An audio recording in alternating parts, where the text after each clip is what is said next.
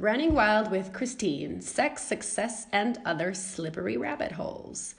Episode 2, Fake It Till You Make It.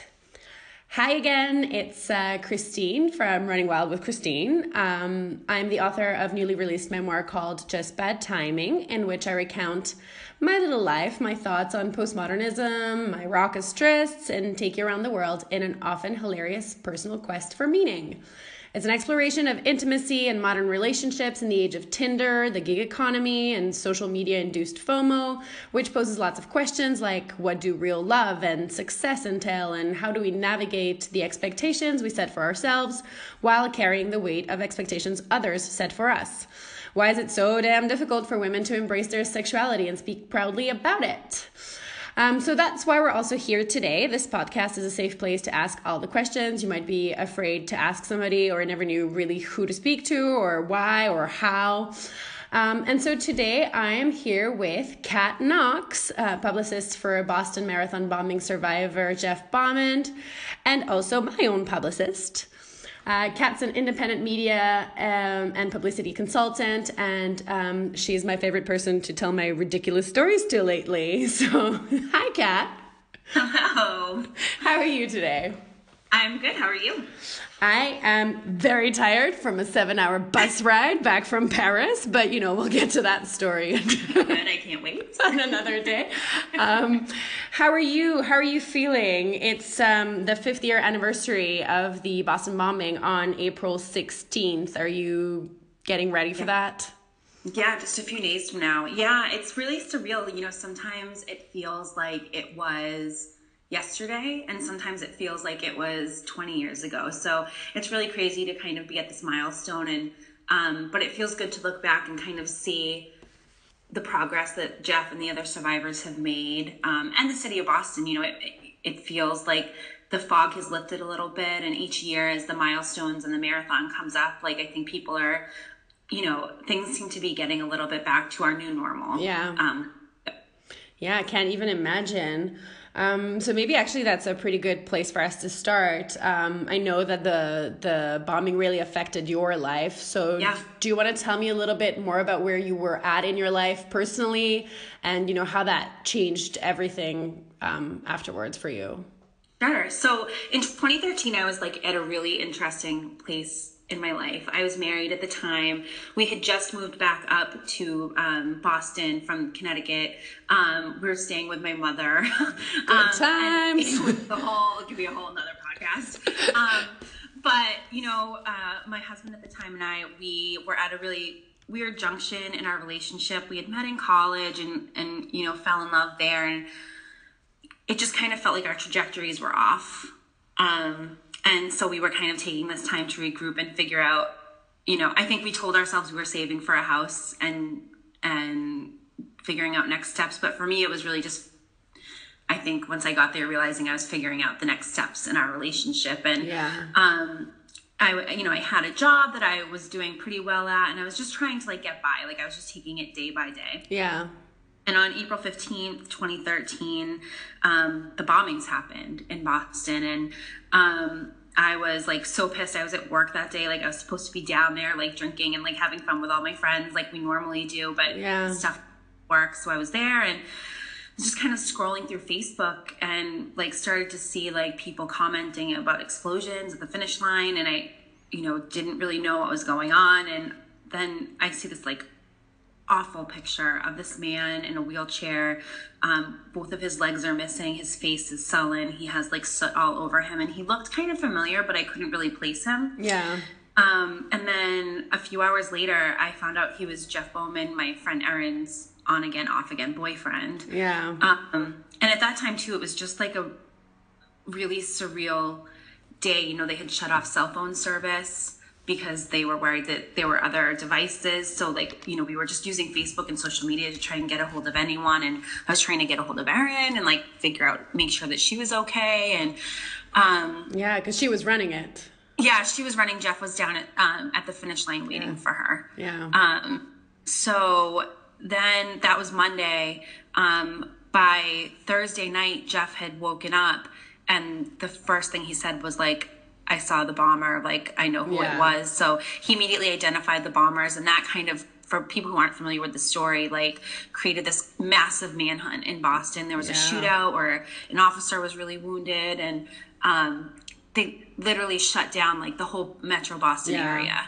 And on that day, you know, I like was glued to the TV, and I was just like, I can't believe this is happening. Like the shootout and everything happened like a few miles from my office. Yeah.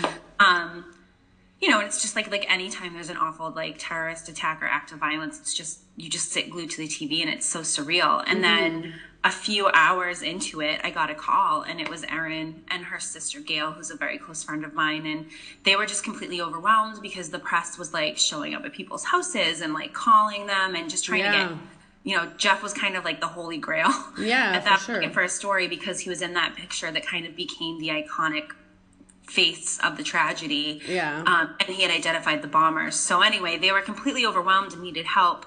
And so they were like, Kat, you're good at publicity, right? Like, you can take this on. And I was like, I think so. Like, it's in my wheelhouse, I guess. At the time, I was working as a lecture agent. So I was working with, you know, like thought leaders and authors, and like publicity was definitely a part of it. But I was by no means a publicist.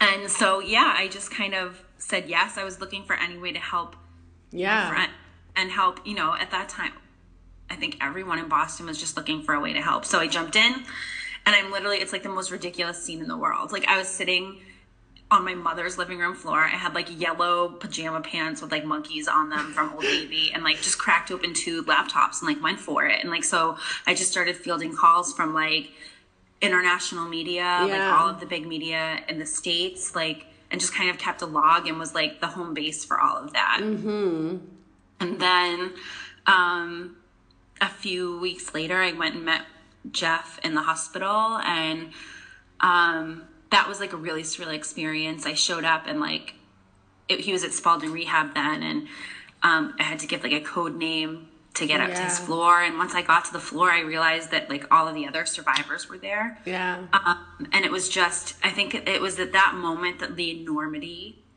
of what had happened really hit me. And I like totally broke down. After a meeting with Jeff and going through kind of like the motions, I got back in my car, and I just like lost my mind and was like bawling. And I was like, I can't do this. Like, I am not a publicist. Like, I am, you know, he, like I said, he's like kind of the holy grail of this story. There's probably 1 million publicists in the world that would like kill to have this opportunity. Like, what am I doing? What the fuck? And I stopped and I thought about Erin. Who is just such a special person to me, and she needed help and was asking for my help. And even though I didn't know what I was doing, I knew how to be a good friend, and I knew that I knew how to take care of people. So I just kind of like held on to that for dear life, and went for it.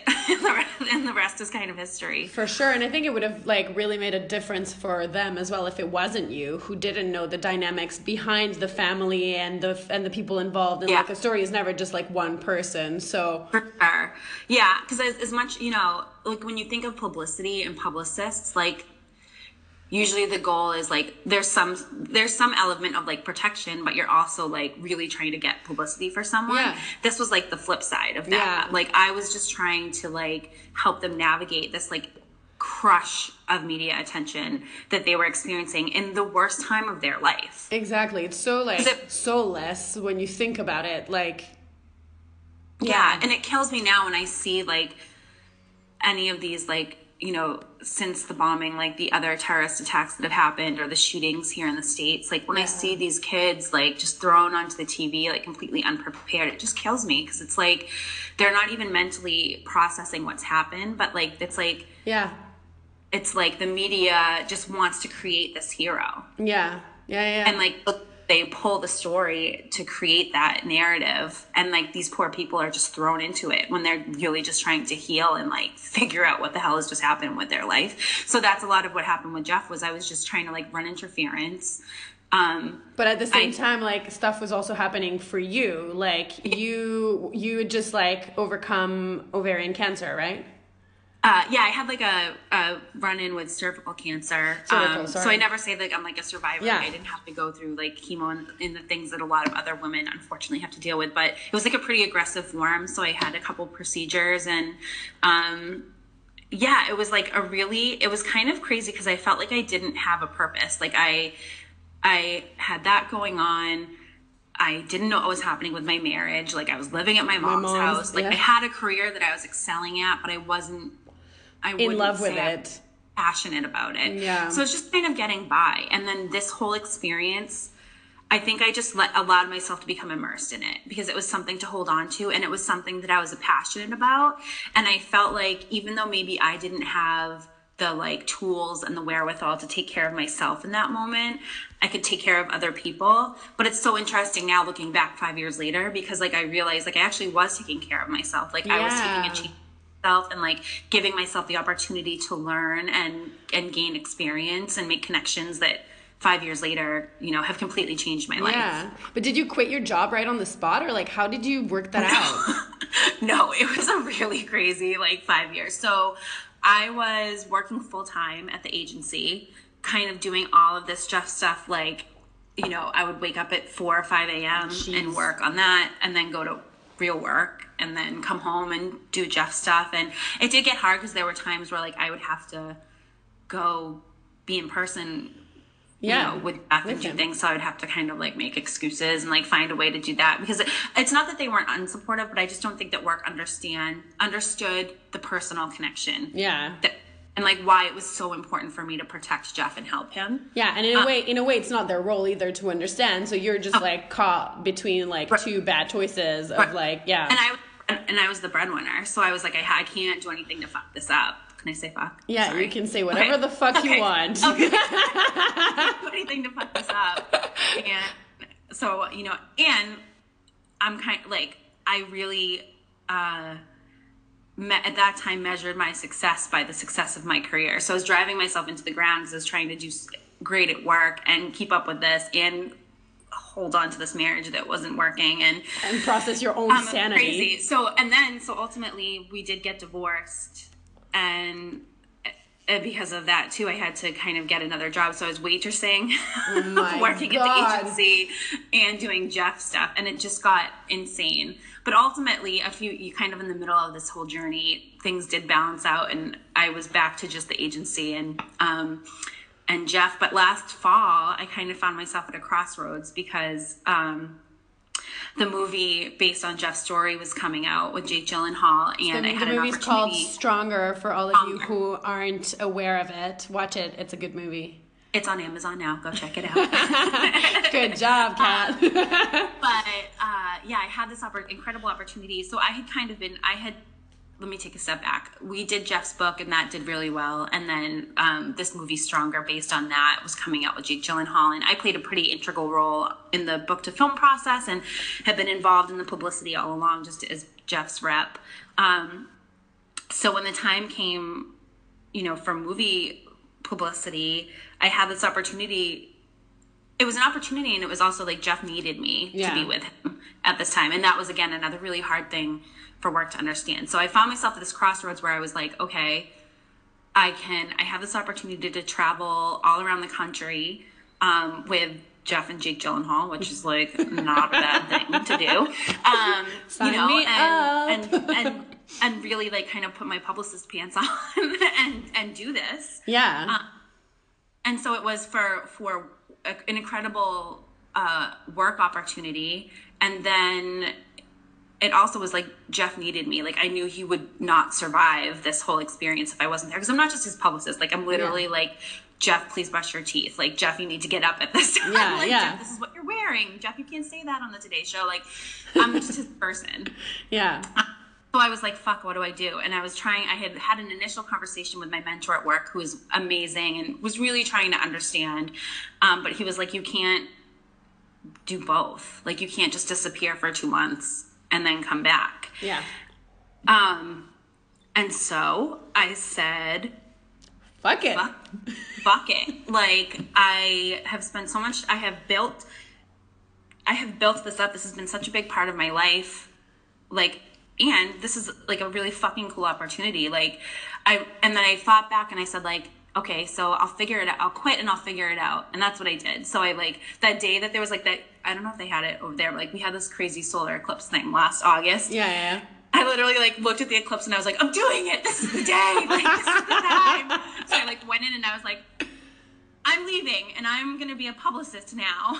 And like literally just quit my job. The next week I was like at the Toronto Film Festival, like walking the red carpet with Jeff and Jake and like just like immersing myself in this publicity world. And it was just like, it was insane. And you're like, what the hell am I doing here? It was so funny because I literally like just got caught up in this whole experience. And, you know, it was like, it was amazing. Like I learned so many things. I was so lucky to be working with the people I worked with. Everyone was super supportive and it was fun. Like it was, I would be so pissed at myself if I hadn't given myself that opportunity. I mean, yes, obviously, because you wouldn't have met me and then we wouldn't be here. Of course. Yeah. Like, you're my new favorite Skype bestie. Like, there's no way this would have happened.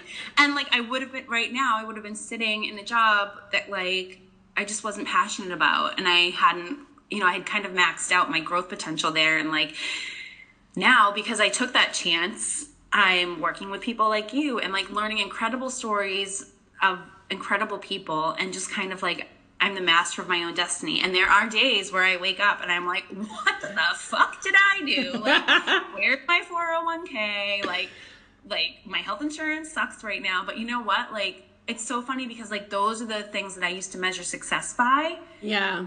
Now I'm like, I'll figure it out.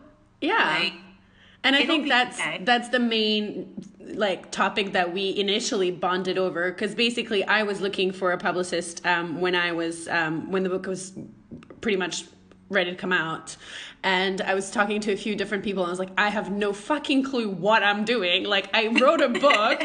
I don't know anything about publishing a book, but let's do it all on my own. That's such a good idea. And so like I think I was riding a high of like finding the right editor, and I really like lucked out on that. And then looking at publicity, people were asking me questions. Like I randomly posted on Upwork, like, oh, I need a publicist or whatever, I need help. And like within 4 hours, I got like 4 different emails and pitches from different people asking me questions that I was like, oh my God, I'm supposed to know the answers to this. And I'm like, I used to be a recruiter, so I can fake it on the phone and pretend that I know what I'm talking about. But like at this point, this is me hiring. I was faking it just as much when I was talking. Yeah, well, that's what I mean. I'm like, I can fake it like enough, but I'm like, at a certain point, I'm gonna actually need to know what the fuck I need from this person, like for them to know, like, you know. And so we're both on the phone, like, how funny, like you worked on a memoir from a real life, like that's already like coincidence number 1. And then like you're like, I just launched my own business, I don't know what the fuck I'm doing. I was like, coincidence number 2. There's like so many points in common here. Let's like swim in these deep waters together. I'm just like redefining what we make for ourselves. And like, and this is something that we talked about with Kat at a different time, is that like we both sort of had this feeling that guys do this like on a regular basis, that they're sort of like, you know, ingrained in the social like upbringing to be like, yeah, just like, you know, pretend or like, you know, look cool or sound cool and you'll get there. Whereas like women, like we, like it's statistically proven that we don't apply for jobs unless we qualify for like 80% of. So yeah, it's men will apply for a job. Like if they're like on LinkedIn or like Career Builder or whatever, they'll apply for a job if they feel like they have 60% of the required of like requirements. Women won't apply unless they feel like they have 90 to 95%. Like that is insane. Like when I started doing this with Jeff, I probably had 15% of the requirements to do what I was doing. But like I figured it out, and like you learn. Can't rob yourself of the opportunity. Yeah, and I've learned so much. I mean, it was definitely like the ultimate trial by fire. And there were moments where I was like on the phone with like, well, he's like bad now, but like people like Matt Lauer and like Brian Williams and like the big press people here in the States. And I'd be like, this is the one, like, this is the phone call they're going to like figure out. And I don't know what the fuck I'm doing. But like, I was like a duck, like on the surface, I was like calm, cool, and collected. And underneath my feet were like, oh my God, what the fuck is going on? Like, you have to trust yourself, and you have to figure out the parts of what's facing you. Like, even if you don't have 100% of what's going on, you can pull out one or two things that you know that you're good at and hold on to it, and like the rest will come. Yeah, and I think that you know, if anyone else knows like what it feels to have that sort of imposter syndrome of just like being in a situation where like, if you're looking back, you're like, oh my God, I did so well considering how little I know about anything that's going on. And so I think that it's just trusting that the stuff that you are good at is going to shine more than the stuff that you need to learn, because not everyone knows everything. Like no one knows everything that you need, you know, unless you've been in the same job for 20 years, in which case you're probably not that interesting because there's always things to learn. So if you feel like you've learned it all, then you should be doing something else. But like in the process of learning the stuff that you need to do, like as you go, it's just like, if you don't surround yourself with people who are in the same boat, you sink. Like it's, I mean, I know through the process of like you and me working together, like some mornings we're both like, I am not having a good day. Like I'm not having a good week. Like I feel like everything is failing, and like, you know, or whatever. You're like, I had a fight with my boyfriend, and I'm like, I don't even have a boyfriend. I will never have a boyfriend. I don't know. Like, not that I want one, but you have days where like everything sucks. You're like, I ran out of milk. The world is going to end. Cause like, oh my God. Yeah. But my dog, there were days like my dog would look at me the wrong way and I would cry. Like, but that's okay. And that's sort of what I was trying to get at, is that like the fake it till you make it is actually a healthy thing if you take it as a healthy coping mechanism, not as a like, I'm just going to pretend and like run and hide and do nothing. But like, I'm just going to pretend for now until like I do 6 hours of mad Googling and watch some YouTube tutorials and then I learn it. And it makes the wins that much sweeter. And the other thing that I've realized in this is like, everybody feels this way. Mm-hmm. You know, a lot of my clients, like I work with like someone in the State Department and like the first female CMO of a huge global tech company. And like, everybody feels this way. Yeah. My own mentor, you know, she was really like the impetus for me to actually make this decision. She basically was like, if you don't do this for yourself, like I'm going to kick your ass. Yeah. And she said, and she's like a really like hot shot, like she's been doing this for years, like she doesn't fuck around. And she was like, I don't know what the fuck she just did the same thing. She left her agency and now started her own thing, and she's like, I don't know what the fuck I'm doing, and I'm charging people $500 an hour, and you know what, they're paying me and I'm getting it done. And I'm like, if she doesn't know what the fuck she's doing, then like who does? No one does. And like it's, you just have to go with your gut and follow your passion. Yeah, and I think that's a massive realization. For me, it's like I always knew that creatives felt that way, or when you work with people that you feel that way. But I sat down with my best friend who's a doctor, and he was like, I don't know what the fuck I'm doing. And I was like, well, that's slightly concerning. Yeah. But I guess something like that's like not so subjective like PR. Like you probably should know what you're doing. But I mean, they all feel like they still don't know is what I'm trying to get at. Like he does, and people survive, and he heals them on a regular. Like he's doing really well in his job, but the feeling is there. He's like still always under the impression that he's going to miss something or forget something or didn't read something 17 times but only 16 times, and therefore. And I'm like, we all have that like sort of thing in us that is going to hold us back if we let it. And so I think it's really important to sort of recognize that. And I think that the same goes with everything, like your job, your relationships. Like I know like you and I are in the same boat when it comes to like explaining to the people around us that this is like a legitimate job, even though we don't feel like we're legitimate. So it's like this weird thing where you're like, I have no fucking clue, but also listen to me say the things that I know. Right. Yeah. I mean, like sometimes I feel like my family and friends and like boyfriend think that I'm just like here hanging out in leggings all day, like just Googling, but like I'm working my ass off. I'm working harder than like I ever have, but just because I'm home doesn't, you know, it doesn't, I could be doing this in an office and I'd be doing the same things, but it's just funny that it comes with the stigma of like, oh, you're a freelancer and you work from home, like want to go to the mall at 3:00? Like, no, I have to like fucking do pitches and stuff. Like I have things I'm doing. But also like it's the same reverse thing with like, oh, it's Saturday, blah, blah, and you're like, great. And then you, at certain points, you do have to give yourself Saturdays, even if they're on a Tuesday, to just like let loose and not just, because the work doesn't end when you work on your, like it never ends. There will never be a time where you're like, I've done all the things I had to do. Right. No, that's that doesn't exist. And so I feel like that for me was like a really big realization this year, is like surrounding myself with people who, even if they have like 9-to-5 jobs and a 401k and like a regular life, like still have that drive to make something for them, whatever that is, like pottery or whatever the fuck. It's just like having that understanding that, you know, whatever you use your time for is what defines you, because you chose to make those decisions. And so like butting up against like people like, okay, so now you're going to just go back to real life and get a job. This is real life. I know.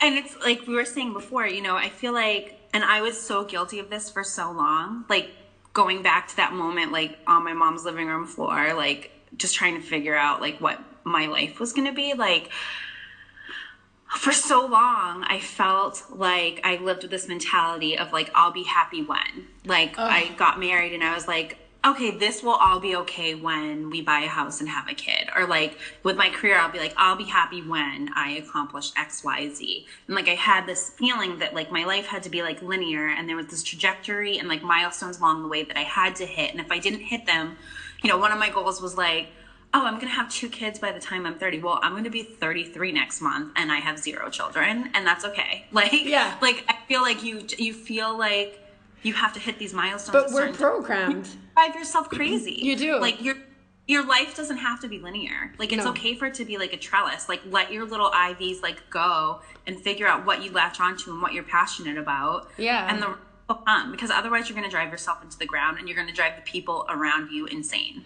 Well, exactly. And this is the thing, like, I think this was one of the major processes, like, and it's in the storyline of my book, is that, like, the moment where my life looked the most like the prescribed script that I was sort of, like, educated to follow, that's when I was the least happy. And the worst part about it was I was so unaware of how exactly unhappy I was. I was like, this is fine. Everything is fine. I just like go to work when it's dark and come home when it's dark and have takeout and have like shitty... Because that's what I'm supposed to do. Yeah, and then I'm like, I have shitty sex, but I guess I'm in this committed relationship, so I'm just going to keep going. Like when I do have it, I'm like very whelmed with it, and then it comes with a fight because I'm underwhelmed because blah, blah, blah.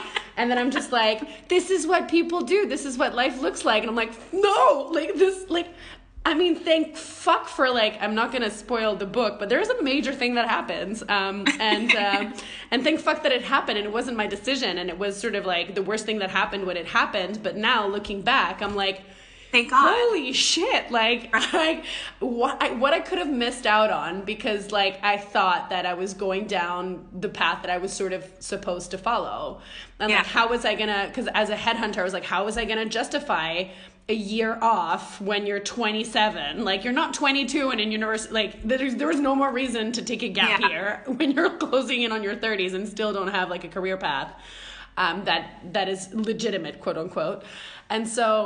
And now that I've done it, I'm like, oh my God, like I don't even know, like you're one of those people that you're like, okay, I have a mentor who said this, and you have like these little, I don't even know how the fuck I chose to do this. Like there's no, like I know Amy told me, and you met Amy in episode 1, but Amy told me like, now or never, write your book kind of thing, but she didn't say like go and publish it by yourself and like make your life like a living nightmare. She was just like, do the project for yourself, and then the stuff that you end up like working out for yourself, like you say, it makes the wins so much bigger.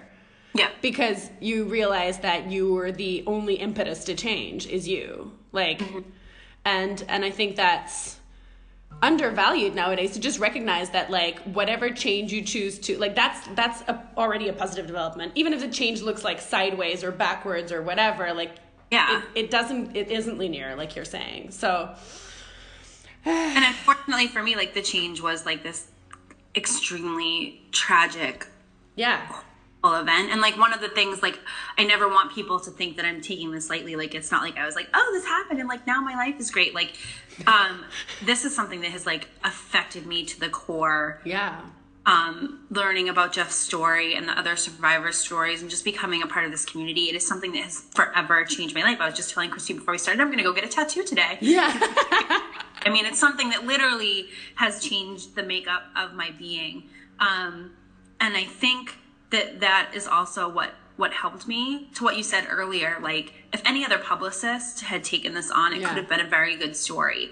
Like, I think it's almost good that I didn't know what I was doing and I didn't have those instincts that a normal publicist would, because my instinct was just to care for people and to take care of them and help them at this horrible time. So if you don't have everything, just hold on to something like that. And the rest will come. So even if you don't have a publisher, write your story and the rest will come. Yeah, exactly. I totally agree with that whole saying. And it's funny you should mention that in that way. Is on Monday I was in a car sharing, like I was going from Brittany to Paris, and there was train strikes in France. Shocking. And so I had to take this like car share stuff. And I'm in the car with this guy who's in his like late 30s. No, actually late 40s. Super interesting guy who was telling me about like his coming out story in his late 20s to his family and stuff, and his like life now that he's nearing in his 50s, and he's like had no kids and doesn't have like a stable partner, but like how he always sees the glass half full, and how that like his life is full of wonderful people and blah blah blah. So we had the first half of the ride, just the two of us, and then we pick up this 71-year-old lady who like has more strength and energy combined like than anyone I know combined. And she's telling us about how she went swimming in the Channel in November. And I'm like, I lived in the south of France and it was like too cold in April to swim in the Mediterranean. I'm like, I'm such a wuss. And so whatever, we're talking about our life stories, the three of us in the car. And she tells us, she's like, well, I lost my son when he was 23 to a tragic car accident. And she's telling us, she's like, well, like I had this moment when I was like looking at this like rose tree, like this rose plant. And I thought to myself like, wow, these roses smell really nice. And this like other voice inside of her head was like, how the fuck dare you talk about like nice smelling roses? Your like kid just died. Like you should go and kill yourself. Like that was the other voice in her head. And she was like, telling us, she's like, well, yeah, you do want to kill yourself because you want the pain to stop. But so I said to myself, looking at these roses, but the roses will always smell nice. There will always be roses that smell nice. So I decided to, if I was not going to kill myself, if I was going to live, I was going to live a fucking full and happy life. Oh God. And but yeah, bless her. Like, and she had such a positive and spirit energy that the car ride wasn't even like, it wasn't gloomy. It wasn't something that, we were supposed to sit and wallow in. She wasn't like, she's like, I don't want you to feel that any of the feelings that I felt in that time. She's like, but roses will continue to smell nice. So like, oh, true. You're either there or not. And so I think that she said, she's like, I'm never going to say like, that there's a positive out of every bad story. She's like, I'm never going to say that there was anything positive about me losing a child, and like that's never going to happen, but like roses continue to smell. So true. How great is that? So true. Like, that's what I love about you. I just feel like you are like a magnet for people. Like, you have this personality, like you're so warm and easy to talk to. Like people can just open up and tell these stories to you, and it's awesome. Yeah, how great was that? So I thought that was a really nice reminder of like, it's not, and she was telling us, she's like, it's not because the problems that you're having are like minor, that they're not your problems. She was referring to him like taking a while to come out and stuff. And I was just sitting there like in this car full of wisdom, and just like so grateful for just the universe. You're like, okay, I'm definitely doing something right if this is what's coming back. Like I'm definitely following the right winding road, or like roads or whatever, But didn't you start to find like, so like what you said about glass half full, half empty, like I felt like when I was in that similar moment of like misery with relationships and life trajectory and everything, like the glass was constantly half empty. Yeah. And I was like, I would sweat the small stuff. Like I was just miserable and constantly stressed out. It was when I actually, which is actually very unlike me. Like I would say I'm like someone who like never had the balls to have balls. Like I never like would like make decisions and big choices. You made a pretty big choice getting a divorce. But as soon as I did that, like, there are moments, like I said, where if my dog looks at me wrong, I cry and I have stressful moments and I don't sleep some nights. But like, for the most part, it was something about like once I got over that hump and made that choice for myself, like the glass is constantly half full now. Like, and if I don't know how to do something, like I figure it out and that's okay. And like, it's just given me this whole new perspective that like, thank God I grew those balls. Cause like, if not, it would have been a pretty miserable life. Yeah. And I feel like so many people like might not have that moment for whatever reason. Like it might, maybe life doesn't give them that moment. Cause like personally, like I said, like I can't pinpoint one decision I made to lead me here. It's like all tiny little decisions. But the I think we just don't tell people like how great it can be. Like it just seems scary. Like there's no one where there are moments where it is, but with the good come, you just keep rolling and the good will continue to come. And I think that that's like something that needs to be said more. Like just make whatever decision it is, like the little ones and the big ones in the same way. Like the roses are going to continue to smell. Like maybe whatever decision brings a little more water and then your cup is full. Like, I think we just live in this like rhetoric of like, it's all advice columns, like what to do if your relationship is shitty, what to do if you hate your job, what to do if your marriage is failing. And it's all like refractor. It's all at the end. It's not like what to do every day to make sure that you're like still keeping those little decisions in check, or like that one moment where you choose to like, grow like your own self-awareness of your life. And we don't tell people like how to do that. We're like in the say I'm sorry and it's going to fix things. Like, no, like don't stay in the job that you're miserable in. If your marriage or relationship like isn't meant for you, it's okay. Cause you're doing yourself and the person that you're with a disservice by staying in something that you're not happy with, because the rest will come in. Now, there were moments where I didn't remember that the roses were always going to smell good. Like I had some really deep, dark, horrible moments, but like now 5 years later, like I'm building a career that I'm happy about. I'm in an extremely happy relationship. I'm getting there, and it's just life is a process. Like, and this is the thing. Like even the extremely happy relationship is going to make you cry and is going to make you upset. And your job doesn't come with a 401k, and there is no one to replace you when you fall and break your ankle. Oh my God. Yeah. Learned early on in this experience. Yeah. So, I mean, it's not like there's a secret to happiness. There's no moment in the movie where the music swells up and you're like blissfully happy. There are glimpses, but they're glimpses because like without them you wouldn't know the shitty stuff from the good stuff. But like it's that whole process needs to be way more holistic in our understanding of how we make our choices and how we lead our lives. And yes, okay, you might judge me for like, I don't know, shagging 100 dudes, but like the minute I choose someone to... I live vicariously.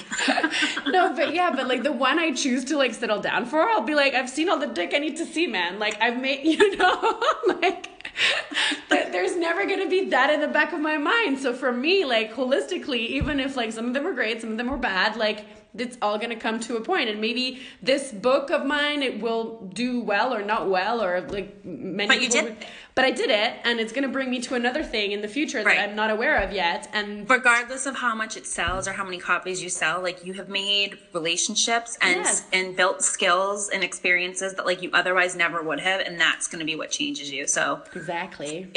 Do so it. I want to say cheers to ladies who grew balls. Cheers to balls, ladies. Grow them. Let's figure out a woman-friendly expression for this. Because I feel like that should definitely, like, there should be another way to say grow some balls that doesn't refer to like male genitalia. Just take the chance on yourself. I think as women, like we feel like this constant need to take care of everyone around us, which is important. Like you do need to take care of the people that you love, but like don't let yourself get lost in that. Yeah. Like take the chance. As scary as it is, like more often than not, the pros outweigh the cons. Yeah, so that's like I think a good note to end on. It's Kat's like positive wisdom. Yay! So thanks so much for tuning in, guys. You're very welcome. We can do this again anytime.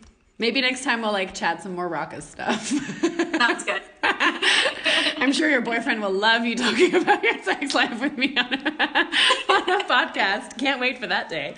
But in the meantime, you guys, so the 5th year anniversary of the Boston Marathon bombing is on April 16th, so tune in. And as for me, I will speak to you very soon. Bye now.